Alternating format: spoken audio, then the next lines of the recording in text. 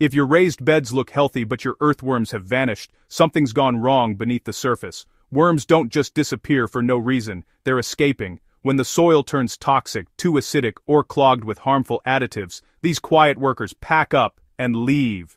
And when worms leave, your soil slowly dies.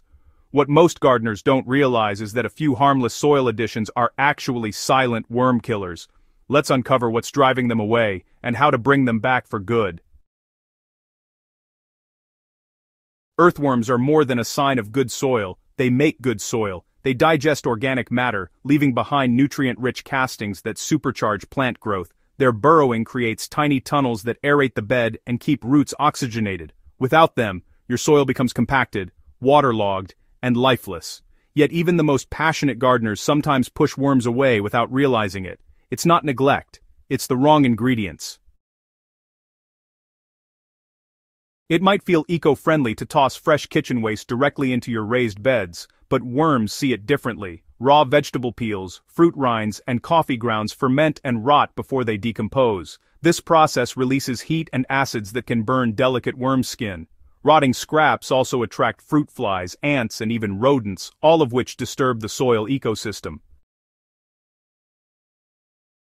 If you want worms to thrive, pre-compost your kitchen waste until it becomes dark, crumbly, and cool. That's the kind of food worms crave: gentle, nutrient-dense, and microbe-rich. Adding raw scraps directly into the soil is like serving raw dough instead of fresh bread. It's unfinished and unsafe. Fresh manure, especially from cows, chickens, or horses, seems like a nutrient powerhouse, but it's far too hot for worms. It contains high levels of ammonia and nitrogen that can burn soil organisms and roots alike. Worms are sensitive to ammonia and will escape within hours of exposure. If you want to use manure, compost it for at least 3 to 6 months until it no longer smells strong or releases heat. When it turns into soft, dark humus, it becomes a worm-friendly feast. To apply safely, mix 1 part composted manure with 3 parts garden soil, and lightly moisten the blend before adding to your raised bed. This creates a balanced nutrient profile that attracts worms instead of, repelling them.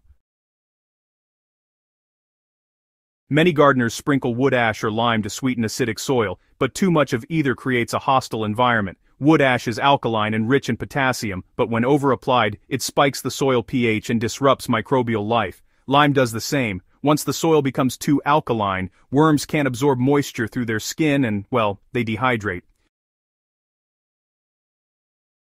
If you must use wood ash, limit it to 1 cup per square yard of soil and dilute it in 1 gallon of water, stirring thoroughly before watering evenly across the bed. Never apply it dry, always test your soil's pH first. A reading between 6.0 and 7.0 is ideal for worms and most garden crops. Remember, balance is key. A little ash nourishes, too much turns deadly.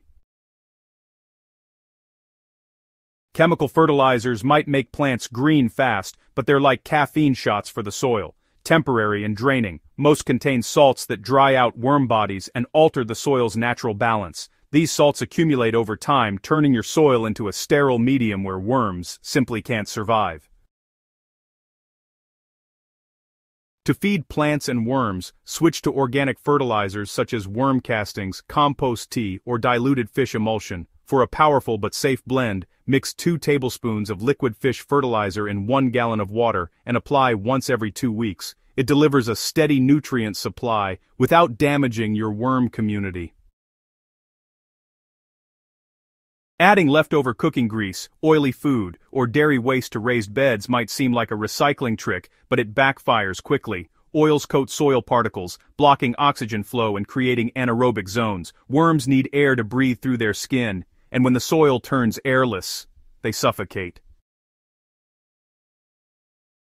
Instead, keep fats and oils out of your compost and soil altogether. Focus on carbon-rich materials like dried leaves, shredded cardboard, and mature compost to maintain aeration and encourage worm tunnels. Even plant-based waste can cause trouble when added fresh. Grass clippings, green leaves, or fruit waste generate acids as they decompose. If these materials aren't fully composted, the resulting acidity can drive your soil pH below 5.5, a level that's lethal to worms. To neutralize acidity naturally, blend 1 tablespoon of agricultural lime into 1 gallon of water, then lightly mist your soil surface after heavy compost applications. This gentle formula raises pH slowly, restoring comfort for worms while preserving soil life. Worms love moisture, but not mud. Overwatering suffocates them just as much as dryness does. The goal is a damp sponge-like texture. When squeezed, your soil should release just a few drops of water, not a stream.